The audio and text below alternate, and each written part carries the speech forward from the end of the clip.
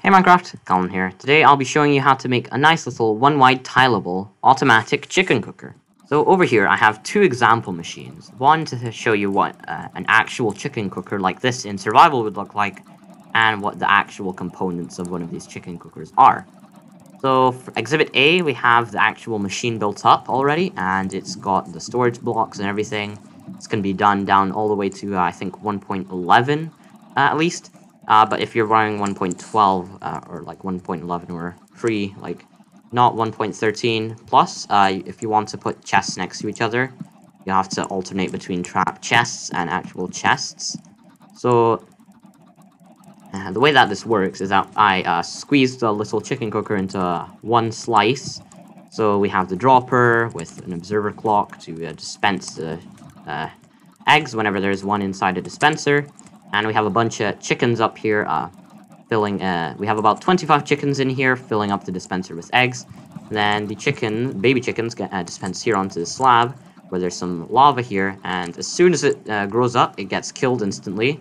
And its cooked chicken gets dropped down right into here. It's a very simple machine, and you could tile this all the way up to like ridiculous numbers. It's tileable, so you can build it as far as you want, but for an example, I'm just going to show you how to build 4 slices of these. To start, what you'll want to do is you'll want to place down your storage block right here, and you can, since we're doing 4 slices, I'll just put 4 here. And behind that, you want to put 4 hoppers leading into it. Of course, if you wanted to, you could have a huge hopper line, something like leading into one single barrel, so you could have it like this, if you're doing it tiled, so it actually goes to a central storage system, which is not a bad idea. So let's use this as an example. So once you're done, you want to place some slabs on top of those hoppers, and then you'll want to place some temporary blocks here, and place dispensers on top of it. Make sure that they face towards the slabs. Perfect. Now remove those temporary blocks, place some blocks behind those, and place comparators there. Then you want to place some sticky pistons next to the comparators. Basic observers. Have the observers face towards the comparators. Temporary blocks here. And just place some observers here. That's the first part of the machine done. And now all you have to do is place some hoppers on top of here. And here what you want to do is you actually want to encase the chickens. So just have a little enclosure here so that they can't actually get out. Just as long as they can't get out, it's all good. And then, just like that, should be okay. I'll move the barrel over by 1. And once you've done that, you can also place some glass here so that you can actually check up on your chickens as they're being cooked.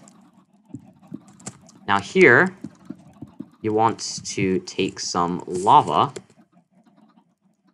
and place one in each of these. So that it looks like this.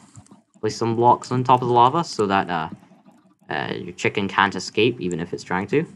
And you can place some observers on, blocks on top of the observers so that we can actually enclose the chickens in this little enclosure here. So up here is where you are going to be keeping your chickens. So if I were you, I'd surround it with, I'd actually leave the roof off with slabs so that chickens can't actually get out and mobs can't spawn on it. So what you want to do is you could, if you're in survival, have 2 chickens in here and then just breed them up with a bunch of seeds. But for me, I'm just going to put a bunch of chickens in here by spawn egg.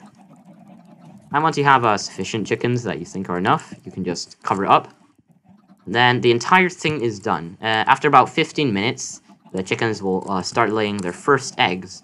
And then there's always a bit of a chance whenever the dispenser actually throws the egg, it will spawn a chicken, but once it's actually spawned, you just have to wait for the baby chicken in here to grow up, and as soon as it grows up, the lava kills it, and then the cooked chicken actually gets put into the barrel.